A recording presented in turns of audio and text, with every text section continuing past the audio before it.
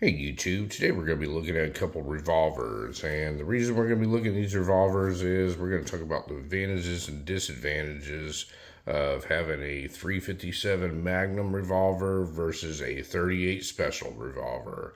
And before we get started, we're going to let you know that neither one of these revolvers have anything in them, and we are cleared to make this video.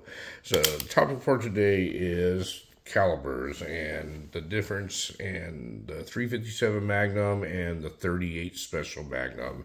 And what we have here, the examples we have is a Smith & Wesson Model 66, and we have a Smith & Wesson Model 60, and we're going to show you some of the differences, some of the reasons why some people would choose one over the other.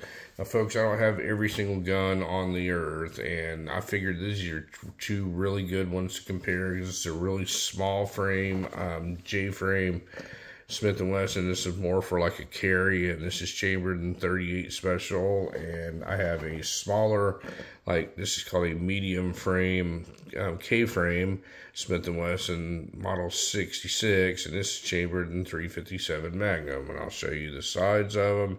This one says 357 Magnum, and the other one will say 38 Special on it. So what are the differences in the calibers? Well, they're very similar, and if you look at them, if you don't have one next to the other one, it's going to be really hard for you to tell the difference. But the 38 Special, like this particular one, was a J-frame, and this was introduced in around 1950.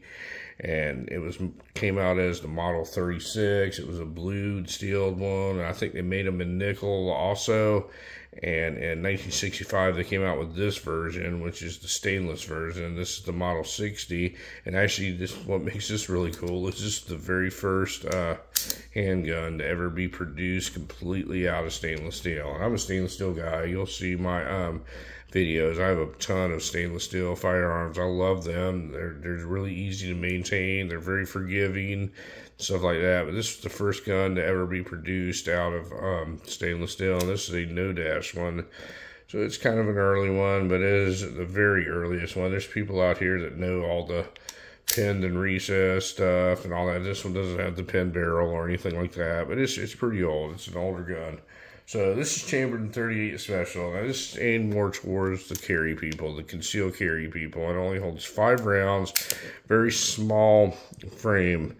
Now, you can get larger frame guns like these K-frames here in 38 Special also to use more like a duty weapon or home defense or something like that. And there are people that can carry larger stuff like this, but I just don't happen to be one of those people. Now, in a 38 Special, I'm going to give you some analogies, and this is just my personal opinion. 38 Special is a great round, but it seems to be a little bit dated in today's times. Now, they've made great advancements in ammo, just like they have in the 9mm that everybody loves so much. And they've come out with 38 Special Plus PE that gives you a little bit more velocity, a little bit more power and everything like that. And I believe this gun here, you can shoot Plus PE out of it, being the stainless steel frame that it has. I do not know that for a fact, but I'm pretty certain this one is Plus PE rated. Now, almost all of the newer 38 Special guns that they have out today are Plus P rated. Even if they're alloy frames, they make them strong enough where you can shoot Plus Ps in them. But a Plus P ammunition has actually kept 38 Special in the game, because the 38 Special is more like the old school 9mm. It really doesn't have the velocity, the knockdown power, or anything like that. It's just it's a self-defense round. It will get the job done, but I mean, there has been numerous occasions where it did not get the job done, and they needed something a little bit more powerful to come along and do the job. So what happened is Smith & Wesson produced what they call the 357 Magnum, and they did that back in the 1950s, I believe. They came out. They came out with the 1920s. 1920s, they came out with the 357 Magnum. And it was the big old Model 27. They call it the registered Magnum. And what it is a longer version of the 38 special cartridge. So the cartridge itself is a little bit longer, so you cannot accidentally put a 357 Magnum cartridge into a gun like this. It will not fit. It's just a little bit too long. It would hang on the end, and it would not allow this to close. So they came out with that, and a 357 Magnum is a very powerful round, and it's very, very lethal. Has high velocity on it, and it will go through your stuff, and it's a much more powerful round, better option. And if you were using this in like a combat situation or a self-defense situation.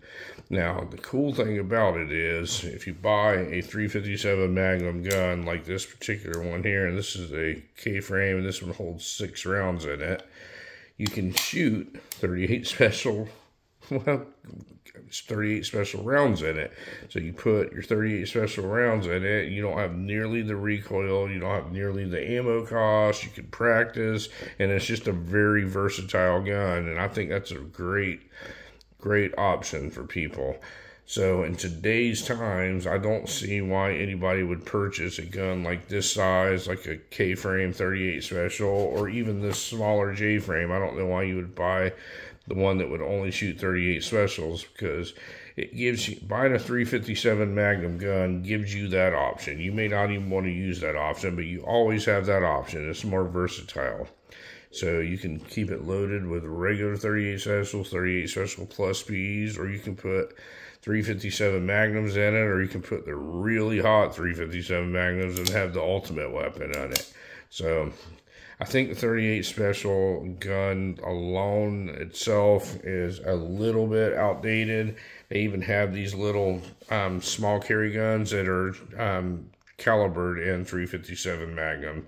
So this one here is just probably a little bit dated, even though I like it a lot. I like these older Smith & Wesson pre-lock revolvers, the ones without the lock on them, and when they were all, before they had all the mem parts in them and everything, and the cool wood grips and all that. I like them a lot, but it is a little bit outdated to have something like this, because technology's moved along, and it's allowed you to have a 357 Magnum with something this small, and you have the option of carrying it with 38 specials. See, when you buy this, you're very limited on what you can shoot out of it. You're only able to shoot 38 specials on them.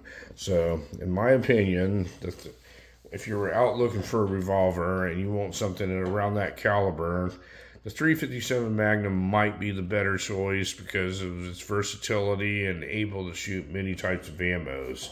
It's like almost having 2 guns in one when you buy a 357 Magnum revolver. That's why it's one of the most popular size revolvers around. But anyway, folks, I just wanted to tell you my thoughts on the 357 Magnum revolvers versus the 38 special only revolvers, and why I think that the 357 Magnum is just a little bit better of an option when you're limited on what you own. If you want to own them all, that's great. I like to try and own every single one of them. I don't, but I would try to. But I mean, if you're only going to buy one, or if you're only going to have one gun and that caliber is what you're going to choose, the 357 might be your better option, because you can shoot either one of them out of, and you cannot do that with the 38 special. But anyway, folks, let me know what you think. Like I said, I have separate videos on each one of these. This Smith & Wesson, this is a 66-2 that came out around the 1970s. These Model 6, these just came out around 1965, and both great guns. Smith & Wessons, you can never go wrong with them. Thank you very much for watching my video today, and you folks have a great day.